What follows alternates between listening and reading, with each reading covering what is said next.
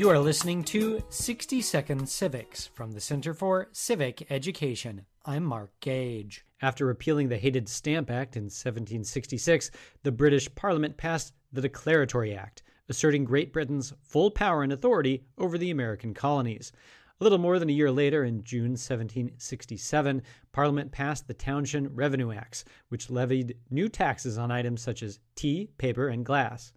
In response, a group of American women calling themselves the Daughters of Liberty led boycotts of English goods and committed themselves to producing cloth and other staples that would help the colonies become economically independent from England. Parliament also gave new powers to revenue officials. Writs of assistance, or general warrants, gave these officials broad authority to search and seize colonial property.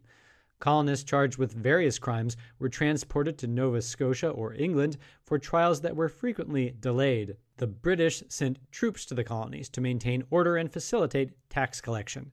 In 1770, a conflict broke out between British troops and colonists in Boston, resulting in the Boston Massacre, where 5 colonists were killed. That's all for today's episode. 60 Second Civics, where civic education only takes a minute.